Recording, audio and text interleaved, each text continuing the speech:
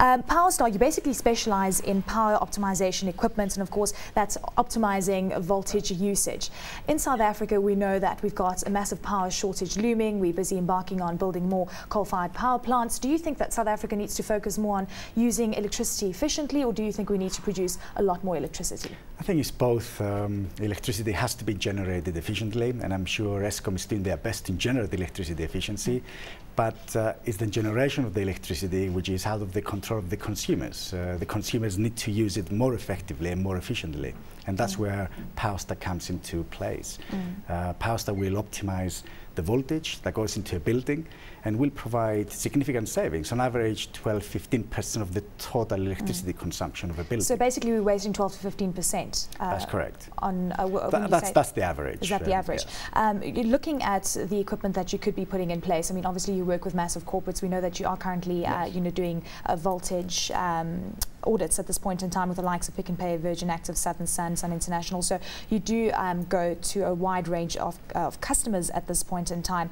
But just looking at the demand scenario that could play out in South Africa, are you seeing a lot of interest? There is a lot of interest on voltage optimization, and specifically Powerstar. And you mentioned a pool of clients. Just to let you know, I mean, we've got the largest Powerstar system at the London Stock Exchange. So it's London Stock Exchange is powered by our system, Hewlett-Packard, Fujitsu data centers, metropolitan police stations, government buildings, Whitehall cabinet office buildings, and so on. Supermarkets, we've got nearly 250 systems with Asda, Walmart supermarkets in the UK. So in theory, anybody that uses electricity could be a client of ours. So the demand in South Africa, we expect it to be great, and the demand up to now has been above our expectations, which is a great aspect to have for a new product into a new market.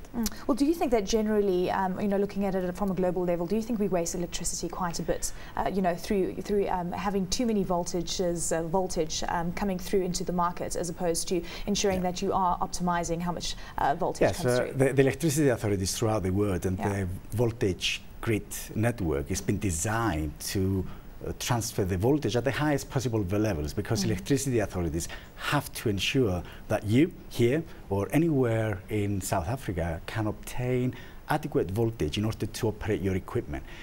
In order to do that, they have to transmit at the highest level possible, which you have regulations, the maximum 253 volts and the minimum 207 volts.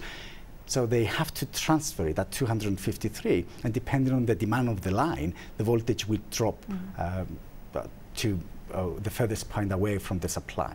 So the average voltage that you get is about 240 volts, which is no equipment in South Africa or in the Eurozone has been designed to operate at those voltages. So you waste a lot of energy. Not because you want to waste of energy, because of the grid design. The Institute of Electrical Engineers have said that on average we waste 10% of the electricity consumption because of the overvoltage we supply to buildings. And that is a great aspect. The other negative aspect of having high voltage is that you shorten significantly the life expectancy of your equipment. So if you have equipment, you have a laptop here which has been designed to operate at 220 volts, and you give it 240 volts, you will shorten the life expectancy by up to 55%. So it will last half the time in terms of the overvoltage capacity. So Powerstar will save you energy, will save you money, which is more important aspect. It will save you carbon dioxide, which is everybody's trying to do their bit for the environment. They will increase the life expectancy of your equipment, and will remove the electrical noise within the supply. And the electrical noise is something that we face more and more problems within the Tell us about your relationship with Eskom at this point in time, because obviously you've got something that could assist us with the looming prior crisis that could possibly play out in South Africa. We've had electricity tariffs increase by 25% this year. They say that it's going to increase by a further 25% over the next 2 years. So a big issue coming through for not only corporates, consumers as well. Yes, I mean, Eskom, I'm sure they're doing their calculations, and the price increases that they are asking the people to pay are within their speculations of how the market moves. I have to say, you pay very little for your electricity in South Africa. We're always reminded of that. Yes, you pay 30% of what we pay in the UK at this minute in time. So you're your electricity here is pretty cheap.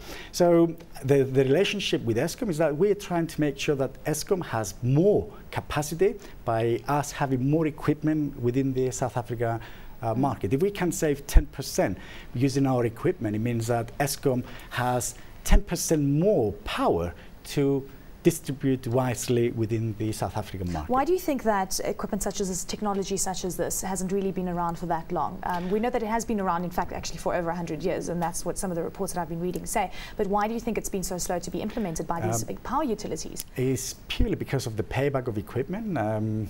If you take 10 years ago, when we started the job of voltage optimization and Powerstar, electricity in the UK was between 1 and 1.5, 1.7 pence a kilowatt hour was the maximum, and now is 9 pence a kilowatt hour.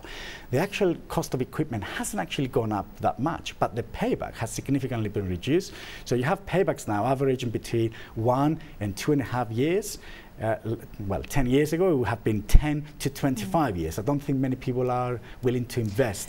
Well, looking at the overall electricity generation scenario that is playing out on the continent, and particularly in South Africa, we are building more coal-fired power plants. Yeah. What are your thoughts on that? Do you think that, do you favour more nuclear energy perhaps? Do you think we should be focusing more on green energy? We know that in Europe everyone's got solar panels on their roofs. It's something that hasn't happened in South Africa as yet. And again, is the generation of the electricity. For our system, we don't really mind how it's generated, the electricity. You can generate using wind power or renewables, and that, of course, is a benefit. But unfortunately, it's an expensive technology and unreliable, especially wind. When the wind is not there, you still want to have your lights on in your house. And I don't think anybody wants to substitute the generation, which is the reliable generation, like gas, coal, or nuclear, with purely renewables. The fact that coal power stations generate significant amount of CO2 is a negative aspect, but you have to find a solution, an intermediate solution, until new forms of technology are there. Carbon capture technology will be important and so on. So in my opinion, as long as there is a strategy in place to make sure that you generate the electricity in the future well, with less CO2, and there is a strategy in place to make sure that the equipment that you have that use the electricity run as efficiently as possible, and Powerstar will do that, then it is a win-win and win situation.